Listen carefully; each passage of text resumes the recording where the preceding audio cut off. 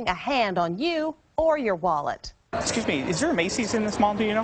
No Macy's. Watch closely. This woman is about to get ripped off. Thanks, appreciate it.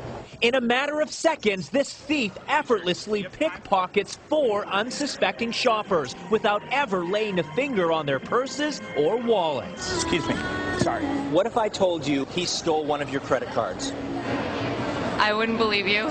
Take out your MasterCard. Does that MasterCard end in the numbers 2594? Yes, 2594. Expires 0413? That's right. He just stole that credit card information from you. How did you do that? All it takes is this simple move. All I have to do is get right about there, and I can pick off your card number. Hidden inside this case is a credit card reader, just like the ones you see used in the normal course of business at drugstores, fast food chains, and taxis. But in the blink of an eye, criminals could electronically pick up your credit card information. The technology is called radio frequency identification, and you may not even know you have it. But if you see a symbol like this on the back of your credit card, you can simply wave it and presto, instant payment. Excuse me, sir, do you have time? Fortunately, this guy is no thief. Walt Augustinowitz runs Identity Stronghold, a company that protects consumers from ID theft. All right, what number did you get? Amex card ending in 41009, expiration 06-2013. That's my card.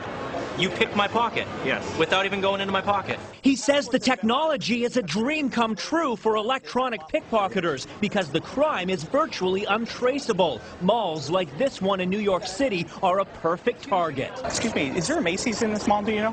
No Macy's. No Macy's? Shoppers we approached had no idea they had just been ripped off. What if I told you that he just finished stealing one of your credit cards? Be surprised. Ending in the numbers 2059, expires in 1016. Is that your whole number? It is. He just stole your credit card and you had no idea. It's frightening. Very frightening. The major credit card companies insist their cards are secure because of multiple built-in security features, including protecting your name and address. But we wanted to check that out. Could we actually buy something using an electronically pickpocketed credit card? Looking to make an order off your website, please. I electronically picked off my colleague's credit card, and with his permission, I went shopping. It's a Visa 4427. It was almost too easy. Using a fraudulent name and address, I had no problem ordering this $30 sweatshirt from LL Bean. But would the bogus transaction get flagged? Apparently not. And here it is, just a few days later, the package I ordered arrived, and it didn't cost me a dime. I think that's crazy. That's